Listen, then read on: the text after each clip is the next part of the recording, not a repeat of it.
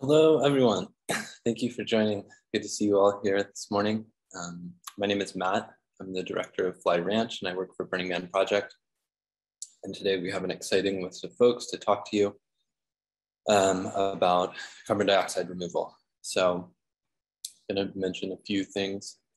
First, just want to say thanks to all of our speakers for joining today and to everyone who's helping put this call on. There's a lot of folks who've put effort in here today, and I'm really grateful for them. This is a call that is built on a series of ecosystem activation calls that Burners Without Borders and other groups have put together at Burning Man before. So today's call is focused on one of our three goals from Burning Man's 2030 sustainability roadmap to be carbon negative. We also have had ones on be regenerative. We'll have another one on handling waste ecologically. So we have a series of these that we'll be putting together. So you can check those out. We have more materials that you can find on our websites, which I hope Stephen will post here. Second, I just want to note that I live on Ramatush-Ohlone land in San Francisco. That's where Burning Man's office is as well. And then we're on Numu, Northern Paiute land in the desert where we host Black Rock City and where Fly Ranch is. And I don't say that because I think it makes it okay. I'd say that as a reminder to myself that we're on occupied land, and part of the relationship that we have to land is tied to this way that land has come into being something that we manage or something that we own. And part of what we've been trying to think about for our approach to this goal is how can we make sure that we're part of a just transition and being stewards and thinking carefully about our relationship with land. If you'd like to learn more about where you are, there's a great app called Native Land that I'll chat in right here where you can look up what land you're on. And finally, I'll put two resources in here. One is a quick overview of carbon capture, and the other one is a Nature paper. That's a really good overview of carbon dioxide removal. And what we're doing here today is kind of an intermediate call. So if you don't have familiarity with carbon dioxide removal before or Burning Man sustainability goals, you might have a little reading you want to do. So we've tried to put a lot of links into the event itself. So with all that being said, I'm going to go ahead and kick it off and give Skurpus, the Fly Ranch land steward, who is also an expert in carbon and carbon cycles, and let her go ahead and kick it off and give a little bit of scientific background. Skurpus. Hi, greetings everybody from the lovely Lo de Marcos, Mexico. This is a very vibrant community, so there's a lot of noise around me, but it just adds to the joy of being here. So like Matt said, I'm a Fly Ranch fellow, and I also, for my day job, study carbon dynamics in coastal wetlands. So I look at sources and sinks in mangroves and coastal wetlands. And then I also take those data, put them into greenhouse gas inventories, both through the United States and other countries. And then also have been advising other countries and people in using coastal wetlands and carbon projects as well. So with that background, I'm very happy to talk about the carbon cycle and the different pools and fluxes within this carbon cycle. So carbon is the fourth most abundant element within the planet. It's the basic building block for all of our, most everything, the chemical background for most things in the world. The amount of carbon that we have is the same, but we're changing where it is and how what form it's in all the time.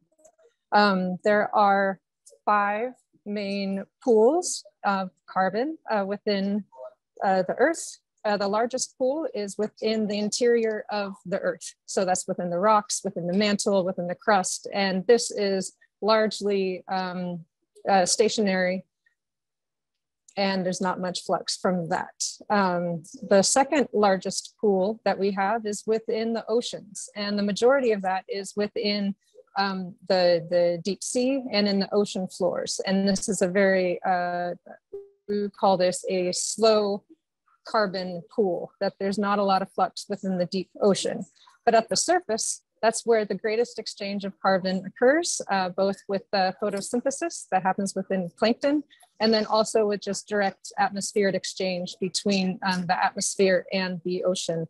Our next largest pool is within the biosphere itself. So within vegetation, within animals, and within soils.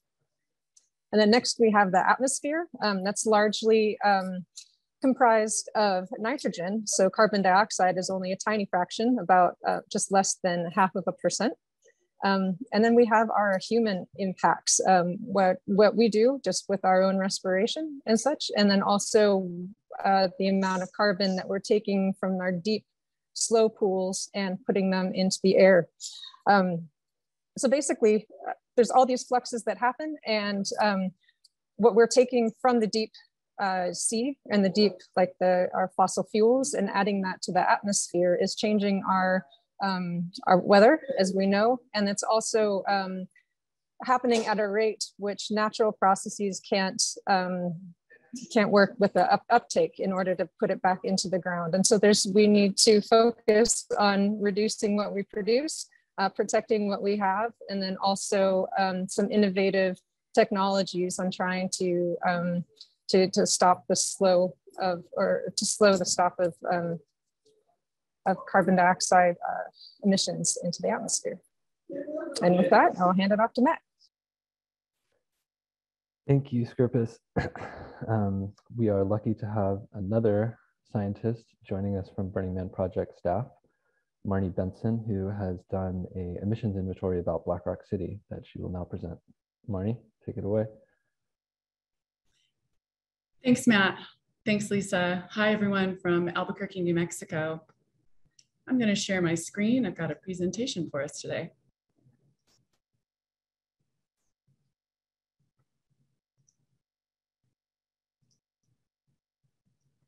Okay. Last year, Burning Man Project undertook an emissions inventory of Black Rock City with a core team that included me, Jesse Gibson, Ryan Wartina, and David Shearer.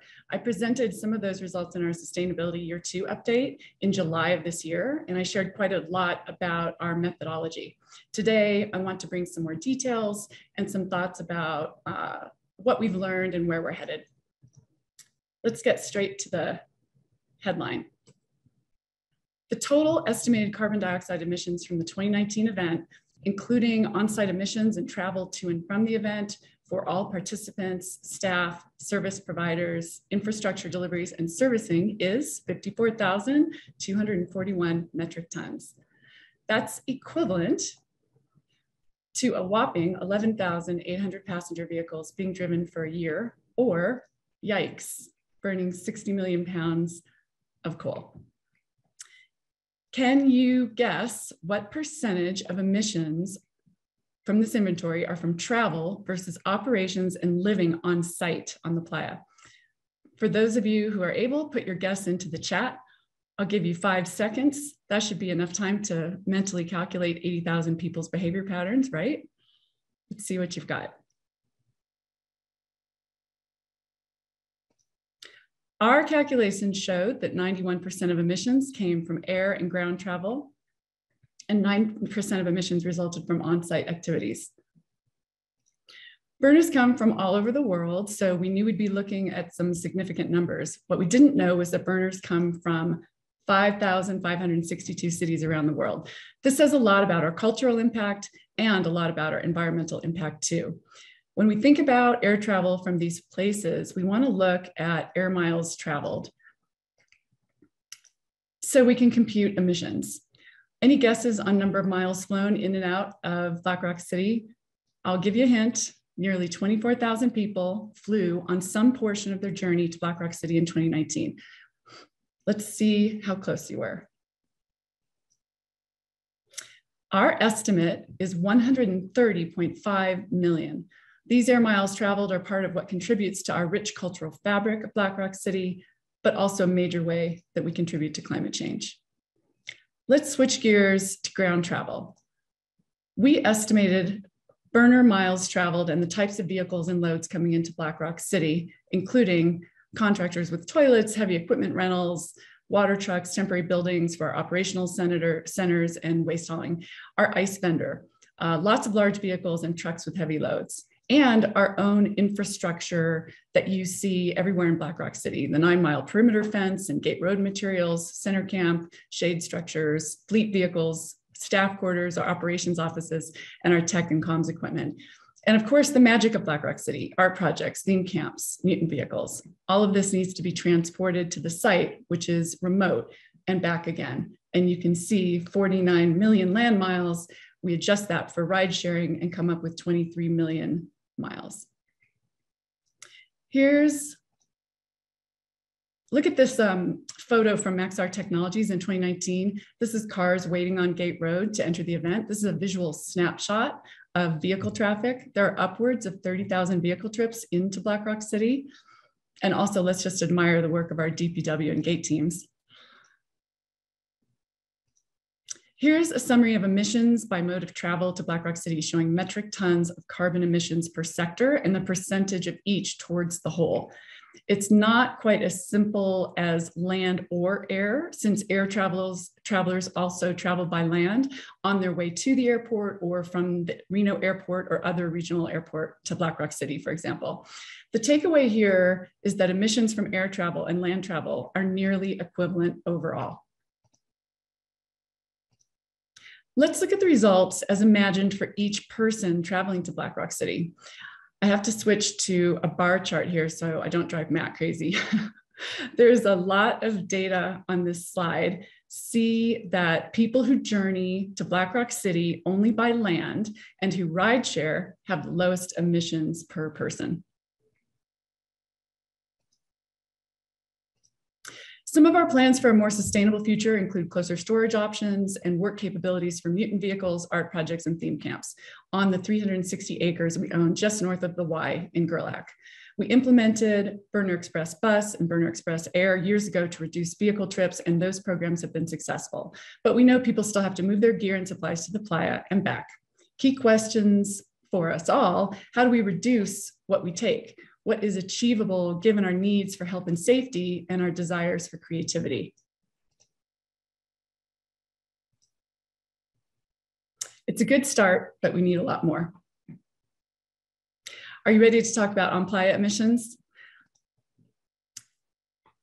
Carbon emissions on site come from many sources, and do note the total emissions for on-playa carbon is 5,341 metric tons. I want to give you a visual representation, especially for those of you who haven't been to Black Rock City, of some of the sources, including driving of staff vehicles, mutant vehicles, law enforcement, infrastructure and service contractors, generators running to provide power for air conditioning, for RVs and office spaces, cooking, building, sound amplification, and lights. Electricity and fuel needed for multiple purposes, including for emergency services. And on-playa carbon emissions include art burns. So let's dive into some of the particulars. We analyzed fuel consumption by camp size and extrapolated known data from placed camps and the BRC petrol program to unplaced camps and those who bring their own fuel. We were able to approximate RV fuel use and shared camp generator fuel use by camp size. It's probably no surprise that larger camps use more fuel. All told, camps and campers used about 300,000 gallons of fuel in their generators and propane tanks, emitting about 2,500 metric tons of CO2 in the atmosphere. That's about 4.6% of all emissions in our inventory and about 48.5% of on-playa emissions. The stats for mutant vehicles are 21,000 gallons of fuel burned for driving, emitting about 182 metric tons of CO2, and 8,400 gallons of propane for flame effects, emitting approximately 48 metric tons. That's 0.4% of all emissions in our inventory and 5.6% of on-playa emissions. Let's move on to Burning Man production infrastructure. These are our service and equipment providers, staff vehicles and generators, emergency services, government agencies, center camp, and other community spaces. You can see that our impact as an organization with these services and infrastructure we provide towards community services and public health and safety on Playa is about 1,505 metric tons of CO2, or 2.8% of our total inventory and 28% on site. Let's talk about art burns. The main event in Black Rock City is the Man Burn. It's the central spectacle where we gather and celebrate. There are fireworks and flames, smoke is visible, emissions are obvious, but also relatively low. The Man and Man Pavilion, as you can see here, actually, I think I have a typo there, emitted 76.7 metric tons of CO2. That's 0.1% of the total inventory and only 1.4% of emissions on site. And you can see the Temple Burn emitted about 41 metric tons and other art burns about 116. Art projects also used an additional 9,600 gallons of fuel for logistics, resulting in about 68 metric tons of CO2. So all in all, art projects accounted for about 302 metric tons. And the Man Burn is a tiny fraction of the inventory and a central feature of the event, as is the Temple Burn. Several pieces of art, additionally, are burned each year. We're looking at art burns right now. We're asking important questions. What types of burns and how many? What are the alternatives? Can we better support artists in sustainability, including placing more art in cities after Black Rock City? So, carbon reduction will continue to play a very important role toward our environmental sustainability goals. How do we use less fuel? How do we use no fuel? We hear from folks every year that vehicle traffic in BRC is an issue. Where can we scale back?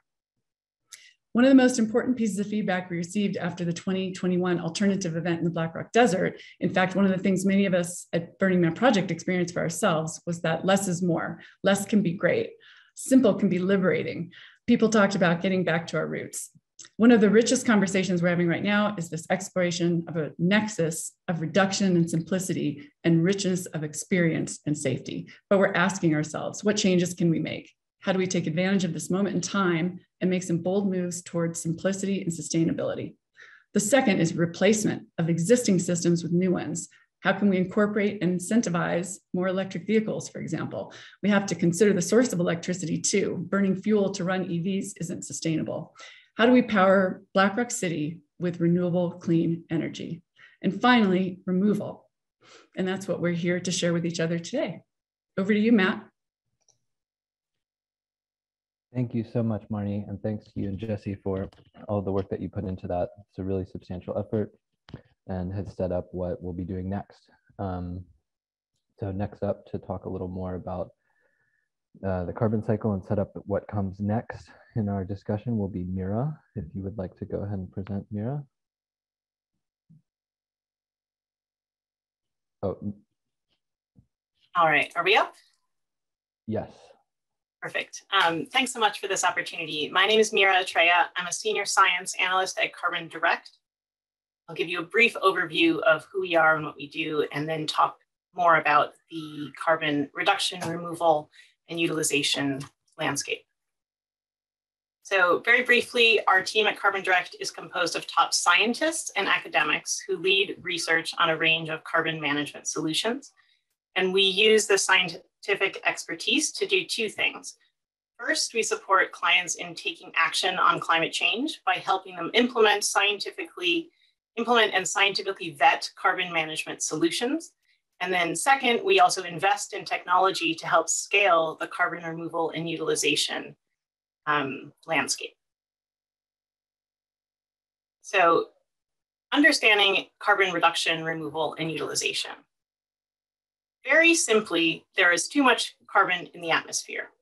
At its most basic level, we need to do two things. We need to stop adding carbon dioxide and other greenhouse gases to the atmosphere urgently, immediately, and at unprecedented scale. At the same time, we also need to actively take CO2 out. And the unfortunate reality is that it's not enough just to mitigate our emissions. we need to actively remove carbon if we're going to have any chance of meeting our climate goals. So we have to do both in order to restore balance to the atmosphere and the carbon cycle.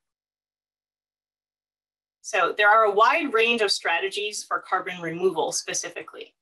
And these include those in the managed ecosystem bucket, which include planting trees, restoring coastal ecosystems, improving forest management, restoring peatland and wetlands, and increasing carbon in the soil. These have a lot of co-benefits for people and nature.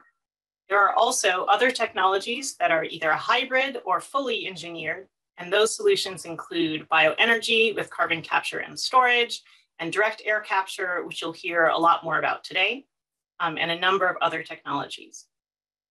And then there are also emerging technologies such as seaweed cultivation or advanced plant cultivars, novel soil tech. And the bottom line here is that there are a lot of different potential solutions, some of which are more developed than others, and a combination of these methods will need to be deployed. So we need many of these solutions all at once. And again, their particular technological readiness varies. So at Carbon Direct, we aim to drive the carbon removal market towards projects of high integrity. And what that means is that we scientifically evaluate whether projects receiving carbon credits are indeed additional to what would have happened without carbon financing. So comparing it to a baseline, and that the carbon accounting is robust, that projects do not do harm to surrounding ecosystems or communities, and that ideally they actually have co-benefits for both, that projects foster also community involvement. So we evaluate whether carbon that is being sequestered is also at risk of being re-released, and whether carbon removal activities might cause displacement of emissions from one site to the other. That's called leakage. So all of these are very important for determining whether projects that claim to do carbon dioxide removal are actually of high quality and really are removing carbon.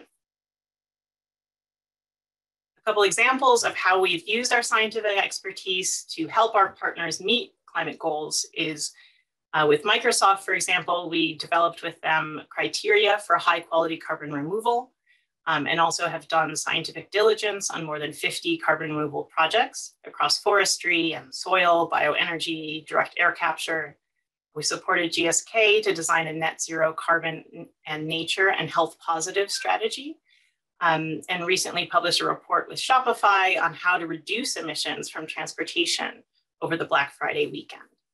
So these are sort of general examples of what we do at Carbon Direct, which is really trying to take the science lens on how we can stimulate this carbon removal market and make it one of high integrity. If you have any questions, I would direct you to our website, or you're welcome to email me. Thanks so much. Thank you, Mira. Appreciate you being on today. Thanks for the presentation. Next up, we have Matt Atwood from AirCapture, who will be telling us about their project. Matt, take it away. Hey, thanks, Matt. My name is Matt Atwood. By way of introduction, I am the founder and CEO of AirCapture. I'm also a scientist and fellow with BlackRock Labs and a board member of Southern Beams Builds, which you'll hear about a little bit later. To get started, I'd like to provide a little bit of background on the importance of negative carbon infrastructure, and where in reality I believe we are with regards to emission reduction targets and why carbon reduction removal is on the critical path. It's imperative to view emission reduction targets as an overall carbon budget. Fundamentally, there's a limit to how much carbon we can move from underground and put it into the atmosphere without causing existential climate change and tripping climate feedback mechanisms. And the longer we wait to start reducing, the less likely we are to reach these critical path climate targets. So where are we today? On the left here is the latest report from the UNEP regarding the planned fossil fuel projections. And if you look at where we're planned to be going now with various different countries' commitments and where we need to be, we're not currently reducing by 4%, which would be required to hit the 2 degrees targets. We're up above 50% of that number.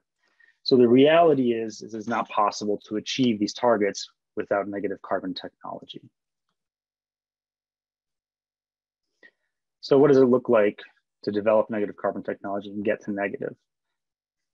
This is an analysis I've done looking at emission reduction projections by the latest information from climate scientists, and what would be the required negative emission infrastructure to avoid 2 degrees of warming, have a high confidence interval of such. As you can see below, it would require a net reduction of existing emissions together with a rapid development in negative emission infrastructure to the point of about 2 gigatons per year by 2050 of added capacity to avoid putting too much CO2 into the atmosphere over the 2020 baseline.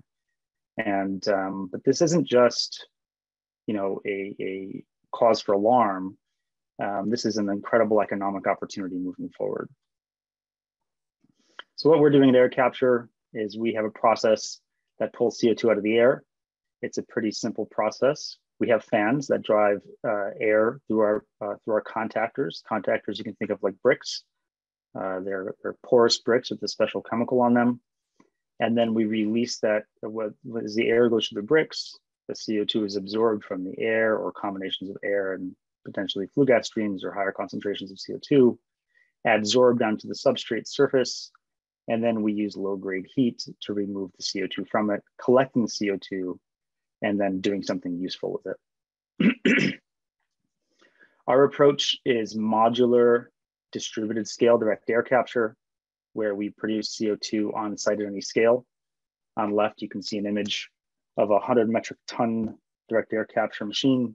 It's about the size of a refrigerator to give you a sense of context. Our approach is producing CO2 on site where it's needed for a number of different applications. And this distributed modular scale system can be used to produce CO2 that can be used directly, such as in beverages or dry ice for refrigeration, or to produce a number of different products, fertilizers, textiles, carbon black, battery materials, etc. So here's this concept on DAC integration systems approach to produce fuel. What if Burning Man built a gas station in the desert that made fuel from air, leveraging solar assets the rest of the year? Hydrocarbons are just hydrogen and carbon, right? All the fuel from underground came from sunlight, atmospheric, and CO2 from millions of years ago. We can speed that process up. And based on some of the numbers Marnee just shared, each modular solar system coupled to DAC could potentially address up to 1% of the on-plot emissions. And that fuel could be sold on site to art cars and start addressing the highest carbon intensive energy in the event and start potentially generating some revenue. So to wrap up, carbon neutral is not enough. We can't get to the emission target reductions from where we are here without negative carbon infrastructure. Drawdown of future emissions is not enough either. We have to do more than that. And the timing is critical. We have maybe 20 years to solve the problem. Proposed solutions that have a long tail of drawdown aren't going to solve the problem, but it's not all scary. With these kinds of approaches, we can generate significant economic opportunities and we can begin to build it together. And thank you. Stoked to be here talking about Burning Man and sustainability. Very apropos to that is this photo which hangs in our bedroom here behind us. This is my Burn Mitzvah celebration that Amanda threw for me. And as part of that, I asked the question, well, you know, I've been doing this amazing event for 13 years now. And what can I do to give back? So I started poking around Burning Man and sustainability, and I began the long road of a bunch of efforts, including the Burning Man carbon offset program and blah, blah, blah. And so it's so great to have the most open hearts and live minds of our generation here, all putting our noodles together to talk about what we could do.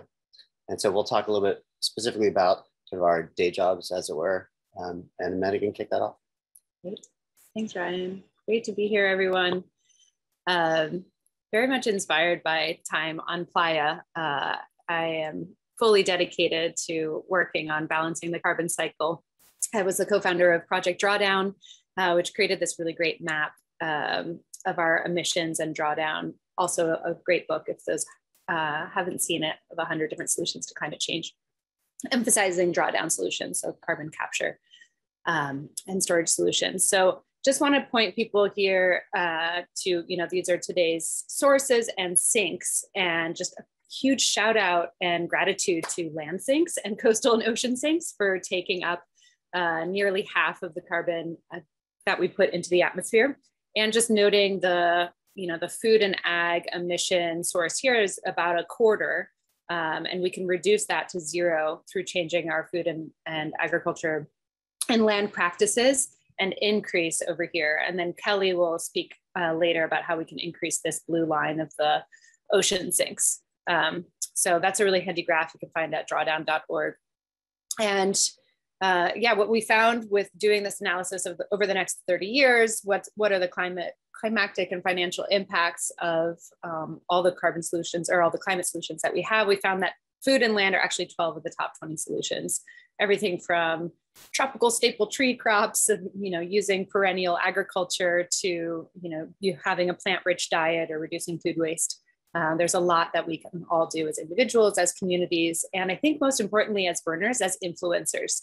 And not just Instagram influencers, but we all have really the capacity to set culture. I see Burning Man as this trim tab of setting culture around the world, and want to encourage us all to not just think about what are the exact tons, which is important, but also how can we influence others in thinking about these things in a different way. So Amanda, now sorry to interrupt, but your Zoom toolbar is blocking part of your presentation. Oh, okay. Let's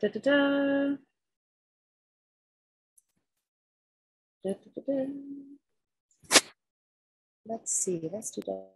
That's because I'm optimizing for video. Stop that. Start again. How's that? Looks great. Okay, great. So I moved over from Drawdown to run the Buckminster Fuller Institute, and our main project is called Regenerosity. And it's about tying together these hubs around the world that are working on regenerative agriculture. So regenerative agriculture is about balancing the carbon cycle, but also doing so in a way that alleviates poverty and creates as many cascading benefits, co-benefits that create themselves more and more. And so that's what we're doing. You can find out more at regenerosity.world, but essentially we see this trim tab of regenerative agriculture hubs around the world that are working with the 500 million smallholder farmers who produce 80% of our food around the world, and many of whom are indigenous or have ties to their indigenous heritage more closely and have those practices at hand. And so we're enabling them, doing capacity development and partnering with a lot of really great family offices to be able to be a flow through for funding for them.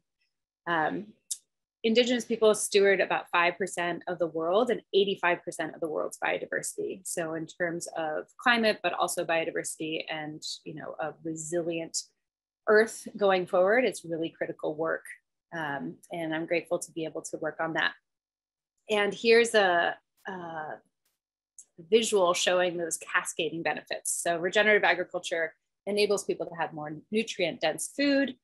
Those nutrients then enable them to have higher income, educate their children, invest in their community. And each of those has kind of like this jetty of reinforcement back into previous parts of the benefit cycle.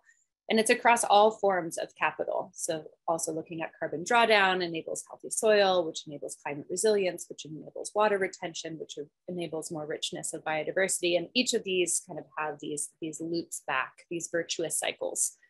So much of the extractive economy that has led us to this meta crisis right now is because of other reinforcing feedback loops, but of weaponry begetting poison, begetting pesticides, and excessive fertilizers, which are causing eutrophication and these dead zones in the ocean. What's the opposite of that where we can kind of spark runaway regeneration instead of runaway climate change? And yeah, I'll pass it over to Ryan, but just want to encourage folks to come and be a member of Buckminster Fuller Institute and join us in learning and research and supporting these projects around the world. Thanks all. Then I'll touch on really briefly my sort of day job as I run this program, Third Derivative. We're a climate technology accelerator program We're a joint venture between the Rocky Mountain Institute, which is a big global think tank, and the New Energy Nexus.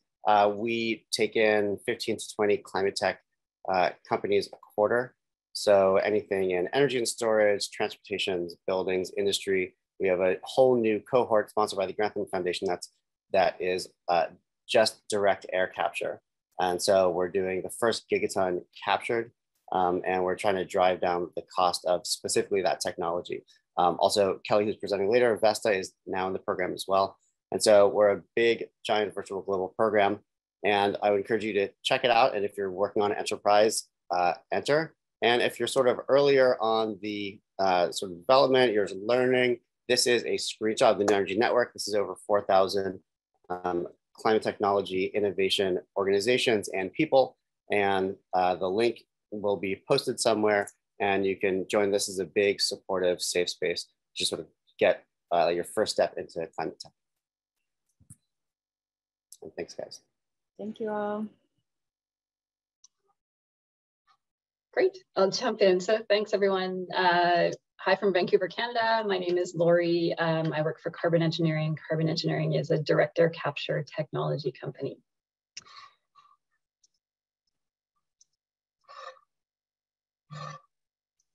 Just a bit of background for me. Back in 2012, I had the good fortune to learn about the 10 principles. And then in 2013, I had the good fortune to come to Burning Man for a family reunion. So hopefully you can tell by the joy on the faces of the big kids and the little kids how much the Burning Man community resonated with us and how much we appreciated your approach to all things. So it wasn't I was delighted but not surprised when Matt told me that the Burning Man project had a goal to remove more carbon from the environment than you've put into it. So fantastic, fabulous. I'm happy to be here to answer questions and happy to support any way I can. I won't go into how we got into this mess because you've had some really good speakers talk about that. Just a note as we get into it that the place where we got those fossil fuels from in the first place, which brought us abundant, cheap energy, but unfortunately also is polluting the environment, is one of the key places where we're going to be putting some of that carbon back underground. Carbon Engineering was founded back in 2009. Our founder, David Keith, was an advisor to Bill Gates on climate. And at the time, Bill said, what's it going to take to solve climate change? And the world wasn't really talking about carbon removal yet at scale, but David said, I think we're in trouble and somebody's going to need to remove a lot of carbon from the atmosphere in order to help solve climate change. And so Bill Gates gave us some seed funding and away we went. And our vision is to lead the world in affordable, large-scale removal of carbon dioxide from the atmosphere.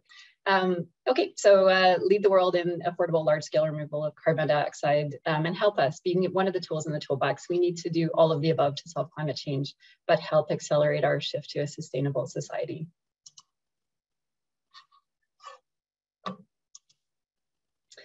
In terms of our technology, we have a process that's similar to other processes. We published an open publication back in 2018 of all of our technology, the chemistry, and the economics of the capital and the operating expenses and how we'll get there. So, so I've provided that, and you can take a look at that to see the details. What you'll find is that for us, since the outset, our focus has always been on a 1 megaton plant, so that a plant that removes 1 million tons of carbon dioxide from the atmosphere per year at a target cost point of $100 a ton. And it wasn't that, it's not magic to remove carbon dioxide from the atmosphere. We've known how to do so for decades, and that's how we put people in spacecraft and submarines. We scrub out the CO2 that we exhale. The challenge was that we didn't know how to do that at really large scale and at low cost. And we felt that getting to $100 a ton for the removal, permanent removal of carbon dioxide from the atmosphere was something that would make it affordable to be a tool in the toolbox to help us get to solving climate change. Of course, we must reduce everywhere we can first, and then we also need to remove some of the CO2 from the atmosphere. For every ton that still gets emitted, we need to permanently remove a ton from the atmosphere. I just want to talk a little bit about the absolute number of CO2 molecules that we have floating around us. And it's really a carbon math problem, and I'm an engineer. So we hear a lot about people trying to get to net zero, which is really important. That means for every ton that's emitted, we remove a ton from the atmosphere. But it's also important to think about going past net zero and drawing down some of that excess CO2 from the atmosphere, as you're doing and thinking about by going carbon negative at Burning Man. We have lots of technologies that we're working on today. We all know about wind and solar, which are really important. Biofuels, hydrogen, other ways to reduce today's emissions. And direct air capture can help there. We can offset an emission from today, or we can turn that carbon into a synthetic fuel, which helps us burn that fuel instead of using a fossil fuel that we've brought up out of the geosphere up into that active biosphere. But that's today's emissions. We emit about 50 gigatons today, which is 4.5 million tons of CO2 entering the atmosphere every hour, which is a daunting task. But the task is bigger than that again, because if we emit 50 gigatons and we need to remove about 1 trillion tons to get back to safe levels, that makes today's emissions only 5% of the problem. We also need to go tackle those historical emissions and start to remove that legacy CO2 as well. We don't have enough solutions there yet. Direct air capture is one. Mira went through some of them: BECCS, ocean alkalinity enhancement, and mineralization. We need to develop and deploy more of all of these technologies to draw down that excess CO2 in the atmosphere.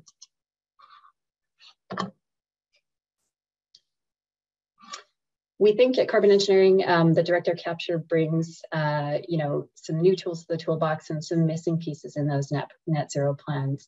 So we can, once we capture the CO2, just safely put it back into the geosphere, into underground storage that will take it back out of the active biosphere and remove it from those climate impacts. Or, as Lisa said, carbon is just a building block, and we can turn that carbon that we captured from the atmosphere into carbon products, like fuels, and those are known techniques to turn carbon into fuel. We can make renewable diesel, renewable jet fuel, that then will go back through combustion, back up into the atmosphere. But now we're recycling the carbon from the atmosphere rather than having to pull new fossil fuel out of the ground and adding all of that carbon up into the active biosphere. And at Carbon Engineering, we've done that as well. We've produced on-spec drop-in compatible diesel and jet fuel, just to prove how it works, or to show that it works, and to prove out the economics. In terms of where we're at as a company, we've been operating our pilot plant since 2015, and we're just finishing hot commissioning of our innovation center, which will be our permanent home for research and development. We're also about over 185,000 person hours into the design of our first full-scale plant, which will remove 1 million tons per year. That plant will be in Texas, and that plant will serve the California low carbon fuel standard, California with world leading policies on decarbonizing. So we will do removals at that plant. And then we're designing plants all around the world and working with project developers. We're a technology company. We license our technology to project developers who build, own, operate those plants. So we're excited to be working with a few that we've announced and more that we haven't announced yet, to work on both direct air capture plants as well as the conversion to liquid fuels, which we call air to fuels. In terms of co-benefits, there's lots. We focus mostly on the removal of carbon from the atmosphere, but we create jobs. We do so in a really tight engineering package where we use a lot less land and water than biological approaches. Because of that smaller land footprint, there's opportunities hopefully going to be for rewilding, because we're doing this air pollution cleanup in a small footprint. We can do so on non-arable land. We don't need arable land. We can build these plants anywhere you have access to air and water and clean energy. So typically you would put great big deck plants on top of those geologic reservoirs where we're going to put the CO2 back underground, create jobs, safe levels of atmospheric CO2, and we can support international climate justice in terms of being able to remove that legacy carbon, addresses the intergenerational justice aspects, but we'll also be able to create jobs and have the global north able to help the global south in terms of the build out of the clean infrastructure and the creation of jobs and the ability to get to net zero and then remove that legacy carbon. I've also just got a little picture when we look at the co-benefits of air to fuels plants, because it's a nice, pure, clean hydrocarbon without the sulfur and particulates. It's also clean burning, so you get air quality benefits as well. In terms of the need for speed, it's all about the carbon math, and we hear things like we have about less than 8 years in the carbon budget. That's because when we measure the concentration of CO2 in the atmosphere, we know exactly we're adding about two parts per million each year, which means we're less than 8 years away from 430 parts per million, which is about 1.5 degrees of warming, on our way, unfortunately, to 450 at 2 degrees. So we need to slow down our emissions, remove what we can't avoid, and then ideally go backward in time and remove that 1 trillion tons to get back to safe levels. At Carbon Engineering, we believe that direct air capture will help us to restore that carbon balance, complementing an all of the above approach, all the other things we need to do to help solve climate change. And final thoughts, this is the Union of Concerned Scientists. They said, you know, fortunately, climate change is solvable. And as an engineer and as looking at all the different solutions, we actually know how to solve climate change. We know how to get to net zero. We could afford it. We know how much it costs. We could afford to do it. And it's just a choice we need to be making. But there's lots of people talking about it and talking about who else should be doing something. And so, you know, I was delighted to see in the carbon negative roadmap that that you're looking at taking action, and absolutely smiled when I read that the potential global impact of the Burning Man incubator is infinite. It really is. And people taking action, learning, sharing what they learn, and taking action is incredibly important and meaningful today. So I absolutely believe, I think I might have borrowed this photo from Will Roger from my family archive. I absolutely believe in what you're doing and would like to support any way I can. Thank you. Thanks so much, Lori. Good to see you. Next up, we will have Daniel from Climeworks. Daniel, go ahead and take it away. Hello, everyone. Great to be here and being the third speaker about direct air capture. So hopefully I can complement the picture a little bit on direct air capture. And also thanks to Lori and Matt speaking about this topic before, so that you already know a little bit on what you're doing. We have already touched this topic, why we need carbon dioxide removals, why we need direct air capture and storage. But let me also a little bit to elaborate what is the potential of this technology and also what is not. We need to get to net zero by mid of this century. That's no way around that. And we need to be net negative in the second half of this century. The first strategy always needs to be that we reduce our CO2 emissions as much as we can. And there where we still need to rely on carbon or hydrocarbons, that we form a closed carbon cycle. Direct air capture can take care of the unavoidable emissions, which we cannot reduce or avoid with other technologies. So it's not a silver bullet for everything, but it is a part of an entire portfolio to get to net zero. When we talk about net zero, where do we have the drivers today behind that? From Climeworks, we see a very strong push from the economies, from big corporates. We see a lot of net zero pledges, and we also see that companies start to react and also to start to implement such strategies and take responsibility to reduce their emissions to net zero, and some even further. We also see that following this, that a lot of governments are taking actions as well. 2 years ago, 3 years ago, this probably was still a little bit different, but we see that this net zero target really has right mainstream, which in our point of view is really necessary, that we can solve the climate crisis. Here, just a couple of names we have already seen today of companies who are taking actions and which are driving these net zero targets as fast as they can. And we also see here that there are big names. So a lot of big companies, they have realized that without taking care on the climate, that probably they're going to face issues in the future, and they have realized that they have to start now. When we talk about carbon dioxide removals, then we need to think about what kind of criteria we need to apply. There are a lot of different solutions out there, and today I would say there's also no single solutions. We can basically take everything. We need to think also from a portfolio approach. We need to apply different solutions to tackle this problem. So for something which we need to keep in mind, for example, is storage permanence.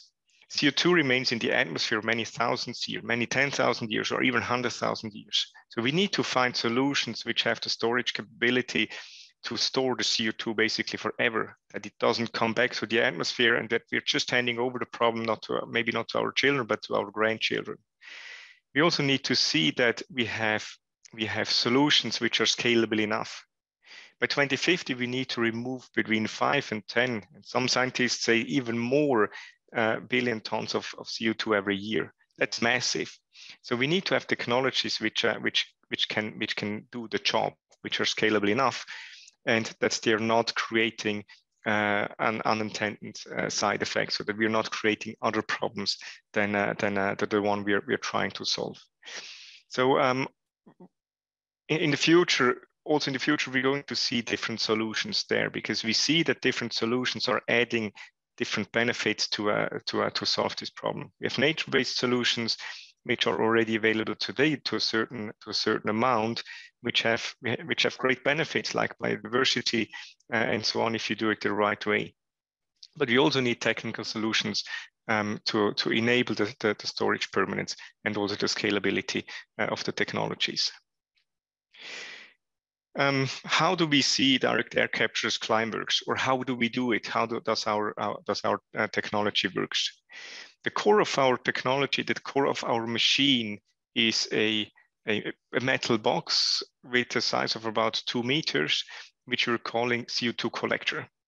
And inside this metal box, we do have a filter material, and we draw ambient air through this filter material, and then the CO2 sticks basically on the surface of this filter. When this filter is saturated, we're going to a second process step, and we release the CO2 again by heating it up. So when you heat up this filter material to 100, 120 degrees, the CO2 is released again. Therefore, we use renewable energy like geothermal to run our plants. You can repeat this cycle many, many times, so many thousand times. So it's a regenerative process, so that you can that you can remove the CO2 from the atmosphere. Now I would like to talk a little bit about our project we have in Iceland, about the ORCA project. We're running our plant, our CO2 capture plant, with the energy of a nearby geothermal power plant. So we're getting the heat and the electricity to run our plant, and we extract the CO2 out of the air. The CO2 then we're mixing together with water. So basically we're creating a highly concentrated fizzy water. And this fizzy water we're pumping, or our partner Carbfix is pumping deep underground, several hundred meters underground, and there the CO2 starts to react with the local rock formation. So we basically turn CO2 into stone, and by doing that, we store the CO2 forever. The water then again is heated up and comes up to the atmosphere. So we also create a closed water cycle. Here are a couple of pictures of the plant as it looks like. So this is the ORCA plant with 8 of such collectors, capturing around 4,000 tons of carbon dioxide every year, which we're pumping underground. Here you see a picture on the upper right from the time where the plant was still in construction, and what you see down here, this stone here with the white dots here. The white dots are the mineralized CO2 which Carbfix took out of the ground from several hundred meters. So 4,000 tons, that's not enough. So that's the emissions of around 500 German citizens per year. So that's not sufficient. So we need to see that we scale up this technology as fast as possible. So the next step we're going to do is a 40,000 ton plant, which will go in operation by 2024. So our engineers are already working heavily on this. So we started this project so that we can put this plant into operation in about 3 years from now. And then after that, we are going to increase the capacity by a factor of 10 every 3 years. So this is the scale up which we see, which is possible. So that we end up by 2030 on a level of a couple of million tons of carbon dioxide removal by direct air capture per year. This is also necessary because we have seen also heard from the presentation from before that speed is an important issue here. We need to solve this problem within the next 30 years. So we need to have technologies today which are scalable enough to do the job. If you're still on a research state and we need to test it if something is going to work, we will be too late. So we need to see that we really bring speed into this and scale it up as fast as possible. But we at Climeworks, we're also convinced that a company alone cannot do this job. So our vision is that we can inspire 1 billion people to remove carbon dioxide from the air. So we need all of you starting to create a movement to take the CO2 we have out there, to take it back and store it forever. Thank you very much and have a great day.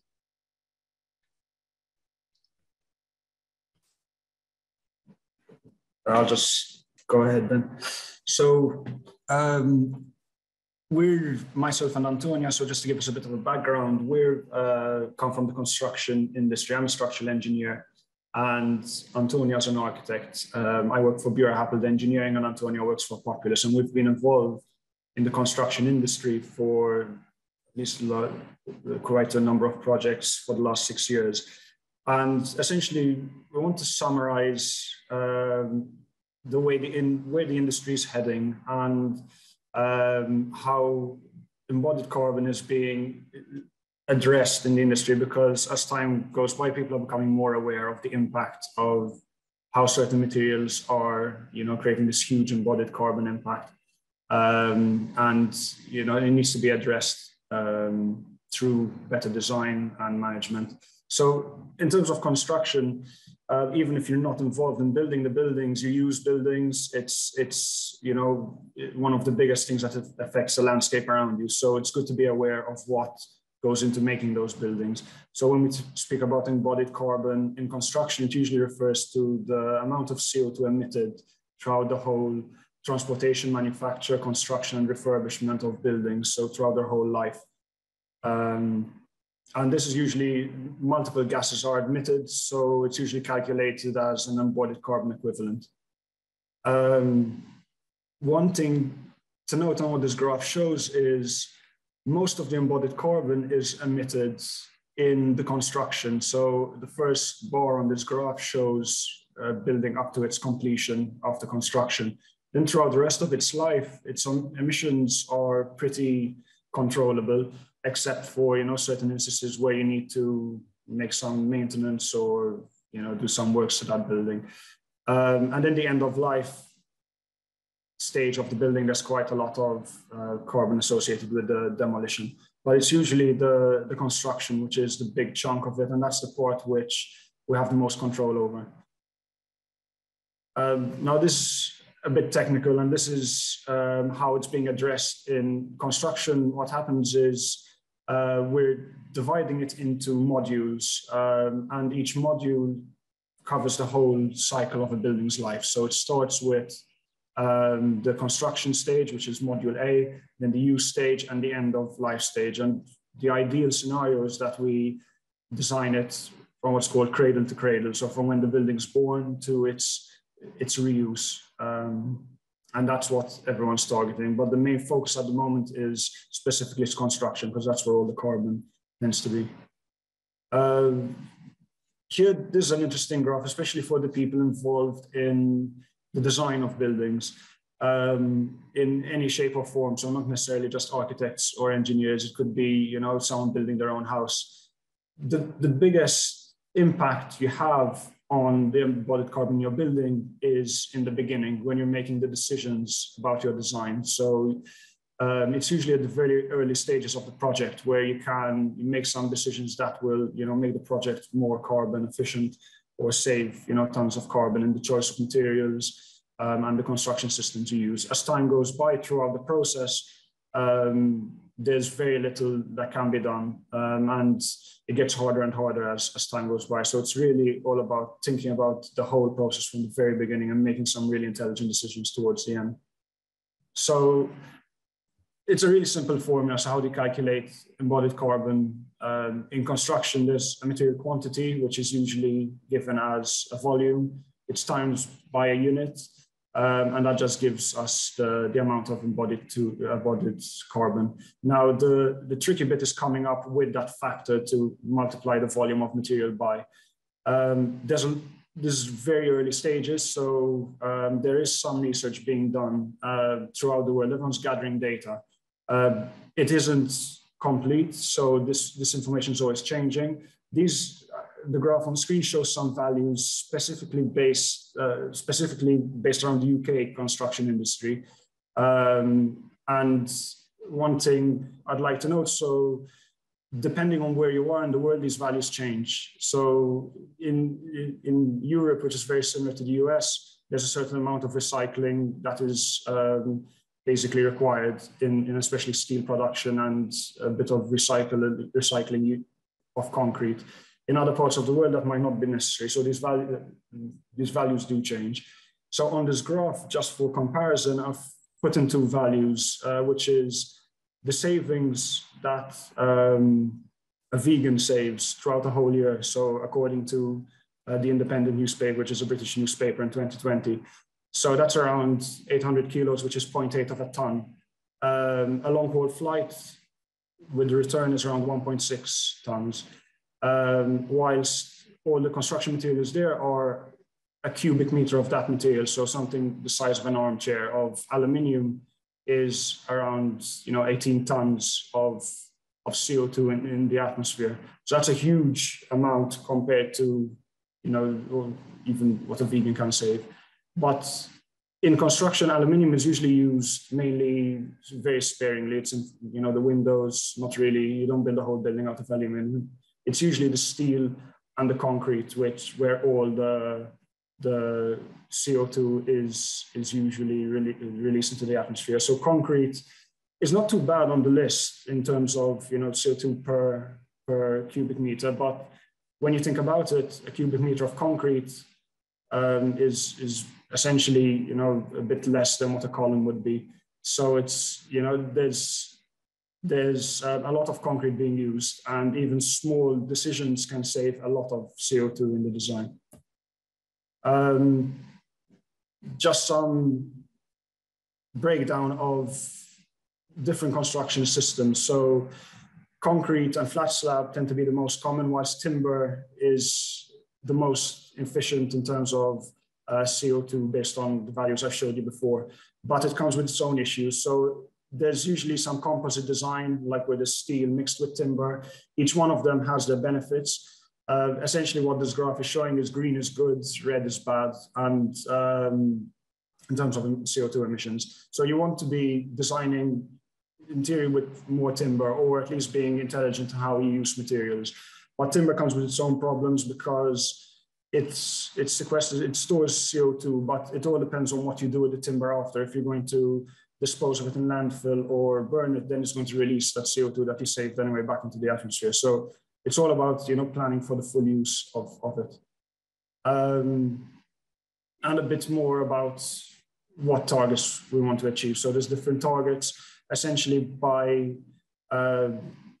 past 2030, we want to achieve a net zero. So at the moment, we're not there yet, but as time goes by in the construction industry and how buildings are built, we're going to push towards that. And this can be done in many ways. So in a typical building, it's usually the floors which contain the most material and the most CO2. It's just basically the way it is. The foundations as well take up a lot of material and CO2. So that's where intelligent design comes in. Also building height. The higher you get, the more CO2, because as you get higher, the structure gets bigger, the columns get bigger, the foundation gets bigger. So everything increases as you get taller. So future routes, simple thing, don't build. That's the easiest answer to stopping this question. Do I need this new I don't know, multi-use sportsing arena, or do we need this multi-story tower block in the middle of the city? Can we use old buildings? Can we repurpose old building? So that's a very important question to ask when you're doing this. Offsetting, it's a quick fix, but there's a lot of double counting. There's a lot of controversy with this at the moment. So I don't really think it's as it stands, it's a very dangerous just to rely on offsetting. Decarbonization of the supply chain is a big thing in construction. If that can be done, it will really reduce the amount of CO2. And importantly, alternative materials and innovative manufacturing techniques. Now I'll pass the presentation over to my colleague Antonio, who'll talk a bit about our proposal that will try to build a Burning Man based on these ideas. Hi everyone. I think Nico painted the rather dark picture of construction nowadays. The reality is that we are emitting vast percentages of the carbon emissions globally, and we as designers are responsible for this. The reason why we joined the LAGA 2020 competition was because we needed a bit of a out of construction industry scenario where we could experiment with materials and develop a rather crazy idea that is a bit more challenging and more difficult to execute on large scale projects. So it's a sort of a R&D endeavor. Nico, can you move on to the next slide? And next slide. So we came up with this idea after doing a lot of research. We were very keen on utilizing the local materials on site at Fly Ranch, which is predominantly aggregate basically and water. The only way to construct something from that aggregate is usually in traditional architecture, add cement, which is, and basically create concrete, which is really not a solution to the construction industry problems. So we did a lot of research and we found this material ferroc, which is quite similar to cement, but instead of delivering a concrete-like mixture by adding cement, the binding is happening through the reaction between the CO2 in the atmosphere, the water in the mixture, and also the steel dust, which is a byproduct within our mixture. Nico, can I go on? So our proposal is again to utilize these local materials, and also we'll have to transport the steel dust and develop these modular arched components that can be aggregated over time and developed over time depending on the needs of the development, which as part of the brief, it needs to be as open, as flexible as possible, because the Fly Ranch site on its own is a playground and an experiment, and the future of Fly Ranch is kind of like an open canvas. So our proposal is, we have a few different types and that responds to the specific climatic conditions within the site. One of them is, let's say in the wetlands, the least invasive one, which only provides a sort of a ever-evolving platform, again, generated from the local materials that we find on site. And that platform is used entirely for nature walks and for people to experience the beautiful natural habitat of the area.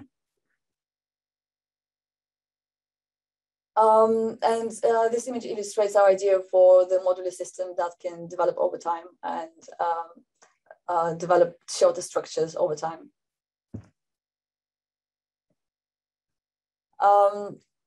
This image illustrates the two different modules. We also had this idea about, let's say, introducing vegetation within the modules and incorporating the geometry of our arch modules in a way that it allows for vegetation to grow within it, incorporate glazed elements to allow for natural lighting.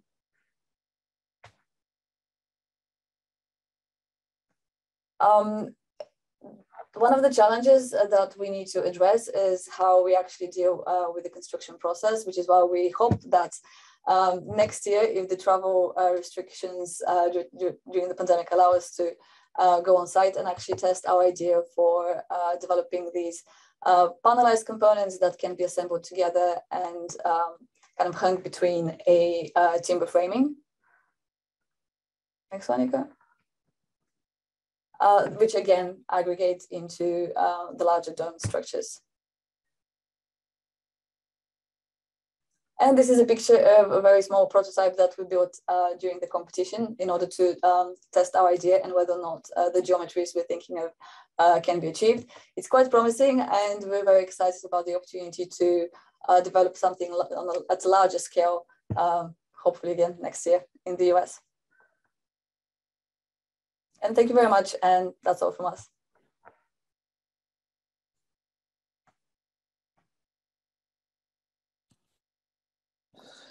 Thank you so much. Great to see you both. Next up, we'll have Brad. Brad, if you want to go ahead and take it away. I do, thanks. Hello, everybody. My name is Brad Ack, and I am Executive Director of an organization called Ocean Visions. I'm going to do a little bit of a different presentation, more about a whole range of different technologies that might be brought to bear to repair the climate and actually heal the ocean as well. Ocean Visions is a consortium of a number of leading research entities in the ocean sciences and conservation space, partnered with private sector actors who help bring ideas from academic laboratories and institutes into commercialization.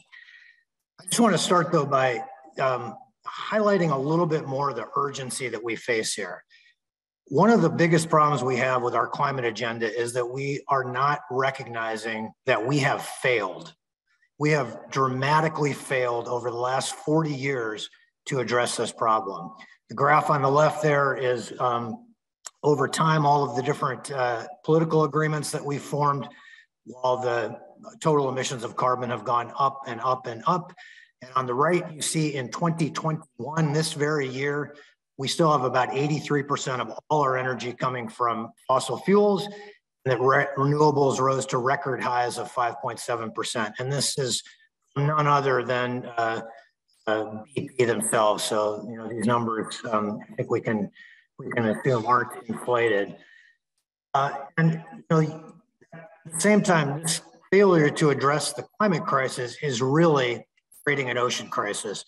There's two driving threats to the oceans, both of which are caused by too much carbon in the atmosphere. The first is thermal stress, with about 93% of all the heat we have trapped inside the biosphere going into the ocean and literally unraveling critical parts of the ocean that all of us depend on. And the second big stress to the ocean is the direct position of carbon that has changed ocean chemistry over the course of the last 150 years by about 30%, which is a threat to all marine life. So at the end of the day, if you are an ocean advocate, or if you're just an advocate for survival on the planet, you have to recognize that the climate agenda has failed and that we have to build a new agenda. We retain the one part that everybody is focused on for the last 60 years, which is reducing emissions. But we have to add the removals, as my colleagues have said over and over today. But there's a third component here. We actually need to repair critical parts of the system that are so damaged and close to or at tipping points that if we lose them, winning the climate battle won't feel like winning at all. So reduce, remove, repair. That's really the new agenda for the climate. And on the reduction side, the numbers that we're facing, this is according to the IPCC, the UN's global science body on climate, are enormous, right? They calculate that between 100 and 1,000 gigatons, or 100 billion to 1,000 billion tons of carbon have to be removed over this century. That's just to have a chance of getting to 1.5. The reality is 1.5 is not safe. The 1.5 target is not science, it's political science. You won't find a climate scientist in the world that's legitimate that will tell you that 1.5 is a happy place for humanity or the other species on the planet. We're at 1.1 right now, and it's dangerously unsafe for hundreds of millions of people, as well as many other species. And it's definitely unsafe for the ocean. And stabilizing at 1.5 is highly unlikely because that 1.5 average will be distributed unequally across the globe. And you will see much, much higher temperatures in the Arctic, as we already do, which leads to a series of what are called positive feedback loops that are anything but positive, and they cause continuing climate change. All of this is to say, we need a much stronger ambition. We need to do everything people on the call have said today, but we need to 10x it and then 10x it again. And we need to recognize that getting to this net zero target by 2050 won't cool the planet. It may stop heating it, That's not even clear. But the crisis will keep going on for decades, if not centuries. So in order to repair the biosphere and the planet, we have to clean up all this legacy pollution. So now, what roles do the oceans have? 73% of the planet's surface. They already are the largest carbon cycler on the planet. I think the first speaker on the carbon cycle spoke to that. There's about 50 times more carbon at the bottom of the ocean than there is in the atmosphere. So adjusting or tweaking the cycles that the ocean uses to sequester and store carbon could have a major impact on atmospheric carbon and reducing it. And also there's many fewer conflicts than on land, and ocean-based CDR, carbon dioxide removal pathways, may provide significant co-benefits. What are some of these pathways? The first is the power of photosynthesis, growing either macroalgae or microalgae in the ocean intentionally, increasing the productivity of the ocean to capture carbon. And then there's a myriad number of ways that you can store that carbon. You could sink it to the bottom of the sea, you could harvest it and run it in bioenergy reactors to create energy and capture the carbon. You can turn it into long-lived products. There's a number of technology pathways available. Coastal ecosystems hold important stores of carbon and many other benefits for people. There are a number of well understood ways to both restore and enhance those ecosystems to protect carbon. And then you get into the more geologic based ways. So the oceans already sequester carbon by interacting with alkaline material from land and minerals. We can speed this process up. And in fact, you're going to hear in a moment from Project Vesta, who's working on exactly this, interacting alkaline material with seawater to sequester more carbon.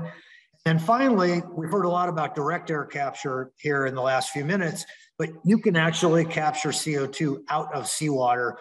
It exists at a much higher volume in seawater than it does in air, but essentially it's the same process of moving seawater through a membrane and a filter using electricity to react with that to remove the carbon.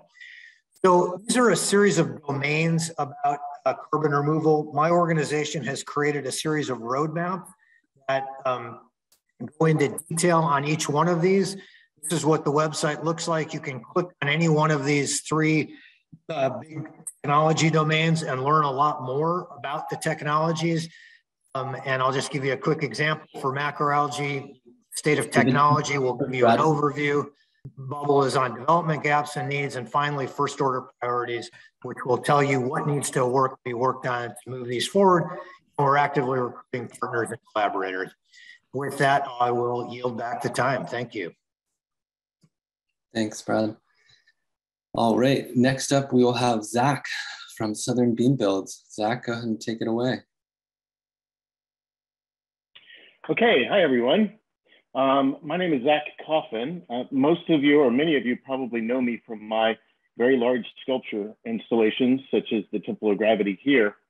As well as being an artist, I'm a fellow at the BlackRock Labs, and I've been a crane operator and heavy equipment operator at Burning Man for about 15 years. And before COVID, this would have been my 25th consecutive Burning Man. Before that got waylaid. A couple of years ago, when COVID started, I was working with Ryan Mortana with BlackRock Labs, and we started looking at the problem with generators. Now, as been mentioned before with Marnee, the most of the CO2 from Burning Man is generated from transportation, but we still use about 20 megawatts of generator power. And one of the problems with generators, not only they're loud and they're smelly and they use a lot of dirty fuel, but every gallon that we put into a generator takes several gallons to get it out of the ground, to refine it, and then transport it to us. So we look at generators as a really critical way to change the way Burning Man is run. So step one, if you're in a hole, you should stop digging. So we should start with the event, and we should get rid of the generators first and foremost. But what we need to do, and I think this is how the whole world should look at it, is we need to figure out how to change our fuel source, but not ask everyone to just use less. I don't think that strategy works very well. We need to keep the power to party. So Ryan and I started working on a design utilizing the resources of the city and the technologies here in the city. And the big one is containers. Burning Man several years ago started moving large amounts of containers to the desert to support all the infrastructure. Last count was about 1,000 20-foot containers that goes onto the playa and then gets removed, and it has everything the city has. So we are working on a technology that will use this technology, or use the container. So this is Dragon Wings, the design we've been working on for a couple of years now.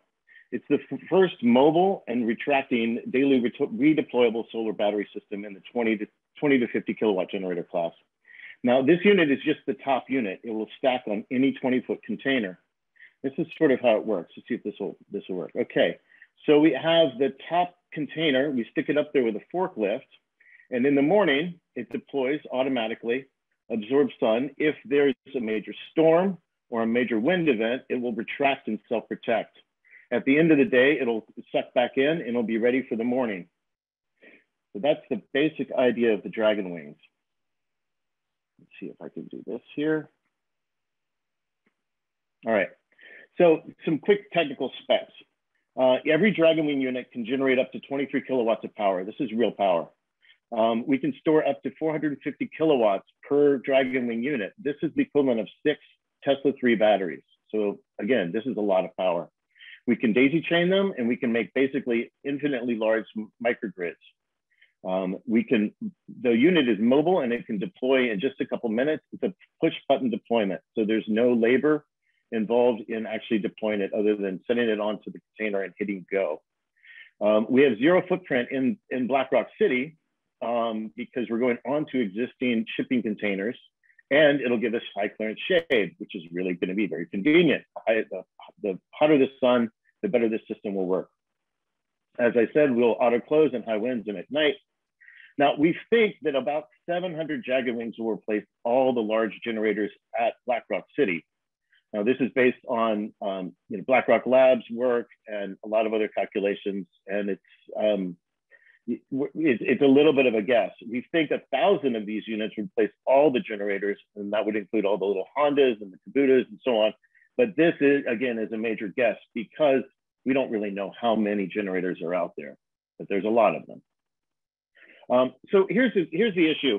If you have 1,000 of these units, they won't be cheap, and they're going to be out there in the middle of nowhere in the desert.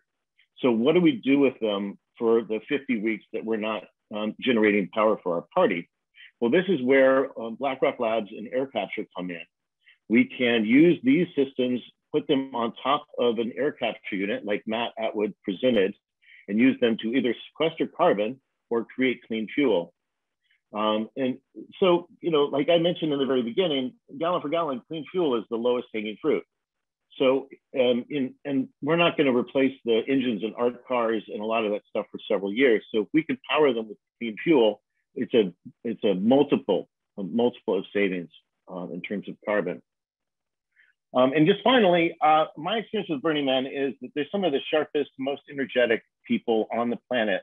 And if we can do it at Burning Man, if we can show the world how to go first carbon neutral and then carbon negative, the whole world is looking at us and they'll follow us. So thank you very much.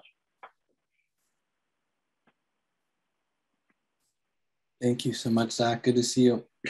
Next up, we will have Kelly. Kelly, take it away. Hello. Great to be here. So I'm Kelly Earhart. I'm here today representing a team of scientists, entrepreneurs, and collaborators from around the world that are working on what we call coastal carbon capture.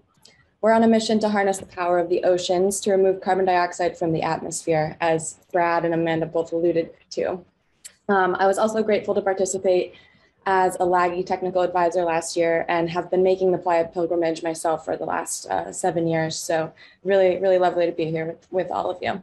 The climate crisis has kind of already been set in context in this meeting, so I'm not going to spend time talking about it. We're talking about this as a crisis, and it is. We've covered really well that emissions reductions are no longer enough, and that today, in order to get out of disastrous climate scenarios, we need carbon dioxide removal. So we're going to learn about this sand, which happens to be my very favorite mineral. And no, it's not playa sand, though it does make for a harsh contender. This mineral is called olivine. And before I dive into how we work with olivine at Project Vesta, I'm going to take a moment to step back into the carbon cycle context. So Mira gave us a great introduction into the importance of the integrity of carbon markets. And what most of us think of when we think about carbon offsets typically, though of course we're at a Burning Man meeting, so not much is typical, is planting trees, right? So trees grow, they absorb carbon dioxide, they die, we release carbon dioxide. This is all within the short-term carbon cycle. And when we're talking about long-term climate impact, permanence, or how long the carbon that we remove and sell stays removed from the atmosphere is really critical. So I love trees. There's probably a billion reasons to plant a tree, but carbon removal and credit sales are maybe some of the last ones, especially in comparison to all of their valuable ecosystem services. We just can't afford for removed carbon to go up in smoke and forest fires, be cut down, or be respired more quickly by microbes in a warming world. Plus, I'll underscore that, with fossil fuels, what we've done is taken carbon that was stored long-term in the lithosphere, in rocks for millions or hundreds of millions of years, and put this into the atmosphere in just over a century. So can we really expect the short-term carbon cycle to wholly counterbalance the long-term carbon cycle interruptions that we've made? We don't think so. Which is why it's awesome that most of the solutions today are focusing on forms of permanent carbon dioxide removal that removes and stores carbon geologically. The long-term carbon cycle has been working on planet Earth for billions of years, and it involves atmospheric carbon dioxide turning into rocks over very long timescales through natural chemical reactions with minerals. And up to 18 gigatons of carbon dioxide removal is going to be needed annually to avoid these disastrous climate scenarios that we've all been talking about today. So innovative approaches like we've heard about are absolutely necessary to be activating all at once. And my team and I at Project Vesta have a solution that could work at planetary scale, at gigaton scale, by harnessing the power of the oceans. So Brad mentioned, the oceans they play an incredibly large role in storing atmospheric carbon. They've been naturally removing carbon dioxide for billions of years and storing it safely. So if we can give the oceans a helping hand, we can speed that process up and begin to address the problem. Because it turns out that trillion extra tons of carbon dioxide that are floating in the atmosphere isn't just warming the planet, it's made our oceans more acidic and quite fast. So for anyone who's spent time in our oceans, you've probably even seen bleaching corals, fish populations dwindling, changes in the seashores that you live by. Ocean acidification is bringing marine ecosystems to the brink of collapse, and billions of people around the world are relying on fish and our marine ecosystems for key sources of protein and livelihoods, and that's at risk today. So there is a link between carbon dioxide and ocean acidification, and there's a way that we can partner with nature to neutralize the extra acidity in the oceans, which can help them naturally remove carbon dioxide like they've been doing for billions of years. So at Project Vesta, we noticed there was decades of respected scientific research pointing to a promising solution, but no one was yet trying to bring that together into the real world to make it happen. And it turns out the solution is all you need to do is bring sand to the beach. Of course, there's more to it than that, but to summarize what we're doing is we're grinding up olivine, which is an abundant natural volcanic mineral, and creating something that we call carbon removing sand. We take this sand to the ocean where it will gradually dissolve with the help of wave action and tides. As it dissolves, it helps make the ocean less acidic, which removes carbon dioxide from the atmosphere permanently for millions of years, all by increasing the ocean's ability to safely store carbon dioxide. As an added benefit, Our process can also help create resilience for vulnerable coastal communities that are on the front lines of climate change today, experiencing sea level rise and erosion. By replacing typical sand that's used for coastal replenishment projects with olivine sand, we can provide a solution for coastal protection and beach nourishment projects to be carbon negative and climate resilient, kind of treating both the root cause and the symptoms of climate change in one go. So all in all, we call this solution coastal carbon capture. And you'll remember that I mentioned the long-term carbon cycle. That's our inspiration.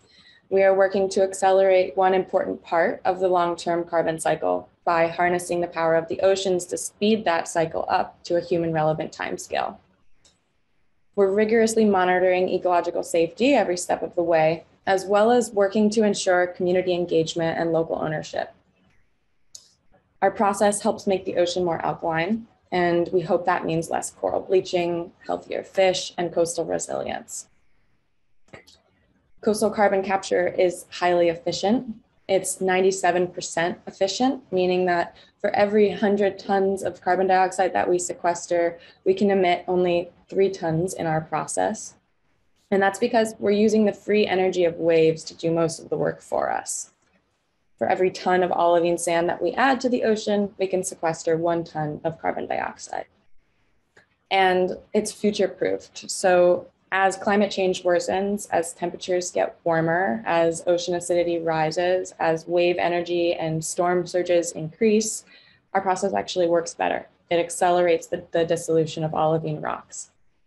And lastly, we're not competing with land or fresh water that's used for agriculture and social livelihoods either. Now, there's much scientific research ahead of us before we can consider doing this at large scale, because we're the first in the world to do this. I'm really proud to be collaborating with these folks every day, and our team has grown since this photo with a couple extra brilliant PhD scientists that are on board to bring this solution out into the world. And, you know, our team is very deeply committed to this because it really could help change the course of our planet's future. There's enough olivine in the world that we could return to pre-industrial carbon dioxide levels. And of course, it will take more than one solution to solve climate change. But each dot that you see here is a place where large deposits of olivine are found. It doesn't take new technology. We can actually work with the efficiencies of the massive harmful industries that we've built, the shipping and mining industries, to bring this solution to scale. And it's a big lift, but industries of this scale have been built before. So right now, we are running lab experiments. We're studying natural analog beaches, and we're planning the very first field trials of coastal carbon capture around the world and here in the United States. If these succeed, this has the potential to be a 1 billion ton per year solution. We have a measured initial rollout to ensure scientific rigor and ample time for research. But once our science is validated, there's a very clear path to global scale. By 2030, we're aiming to deliver permanent carbon removal at a cost of only $30 a ton. And I'll say that I'm dedicated to coastal carbon capture for a reason. Our time period, our window of opportunity is so short to enact the change that we need, and we need to invest in solutions that can truly scale. At Project Vesta, our mission is to harness the power of the oceans to remove carbon dioxide from the atmosphere and help leave a planet in which we all can thrive. And before I close, let's just reflect. I mentioned at the beginning, this is the climate crisis, right? And if you think that the climate crisis is really a crisis, are you acting like it's a crisis, or are these the words that you're using? What I've described today is not the entire solution. It's just one part of an incredibly complex problem. This effort requires change, imagination, and the courage to do the right thing. I love the action that Burning Man is taking here. The opportunity to be remembered kindly by future generations is here with us now. And in the spirit of participation from our 10 principles, I urge you to take a moment to reflect on what it would look like for you. What is it that's yours to hold to help resolve one of the greatest issues of our time? Thank you very much. Thanks so much, Kelly. Good to see you. And finally, to wrap us up, we'll have Will Roger, one of the cultural co-founders of Burning Man Project. Will, take it away.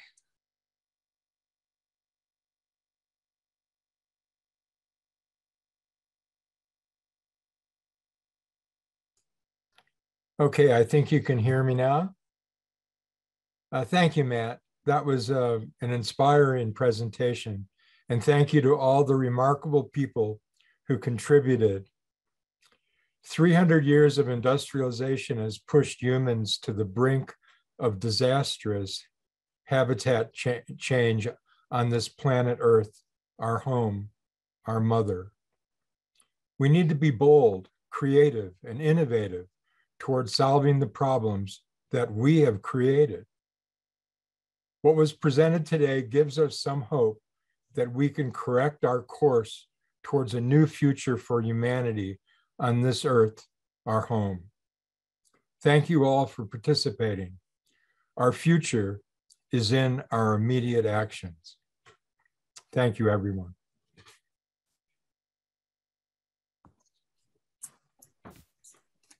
Thanks so much, Will. Thanks to everyone who joined today. This will be a multi-year project and you are a stakeholder in this now. So we really appreciate everyone who came today, and we'll be following up with emails with links to these presentations and the slides, and hope that you'll follow along with what we're doing in the future. You can write to our team at sustainability@burningman.org. Lots of appreciation to everyone who made this call happen. Thanks so much, everyone.